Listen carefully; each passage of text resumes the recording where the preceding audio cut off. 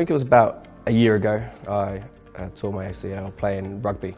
Not even a rugby match, it was rugby training. And yeah, slippery ground, and just took a tackle badly, and yeah, went down in a lot of pain. So yeah, instant pain.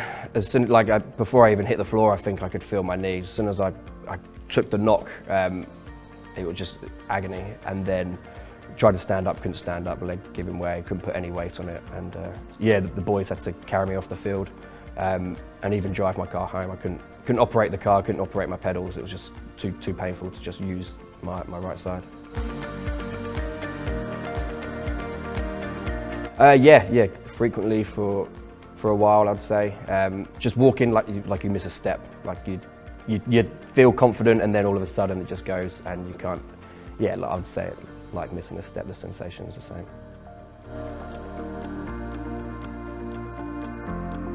Devastated. I thought, because sport is my entire life. I play sport basically every day. My job is in the fitness industry. I coach, I do PT sessions, and that's, if I thought my ACL's gone, how am I going to stand up? Like, this worst case scenario is going through my head, and I was like, I'm going to have to change careers. I'm never going to play sport again, just through seeing what happens with it. You see it on the TV with the sportsmen, they tear an ACL, they potentially end their career. So I had an initial consultation with a physio, just the closest one to me that I could see straight away, and they diagnosed, yeah, potential MCL and ACL tear.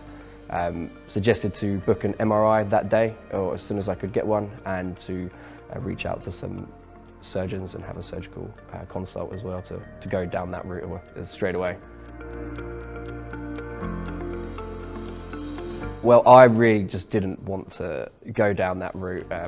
I just didn't want to. I just don't like the idea of being put under and someone operating on me. So I knew someone who had experience with ACLs, so I reached out and then had a second consultation and was given confidence that I didn't have to have surgery, and to trust it, and that I can get better without going down that route, and I will play sport again.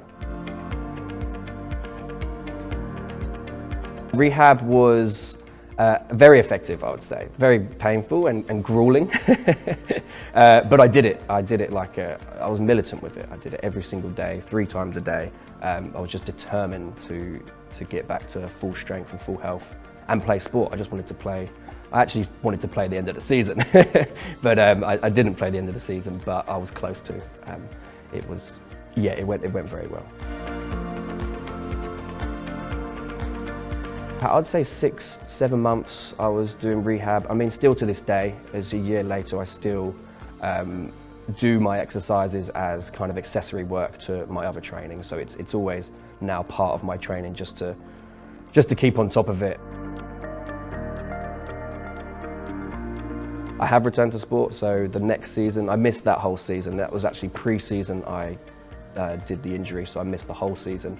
But I played the season after that and run a half marathon. No knee pain in all the training, and I did a lot of training for it. Not to rush down a surgical route, seek expertise elsewhere and learn more. I think it's just knowledge is key, isn't it? If you know that it can heal, then why not give it a go? What do you got to lose? The rehab works and will work for multiple people. Biggest advocate now. I've seen a couple, actually, a coach of mine tore her ACL, and straight away I was like, rehab.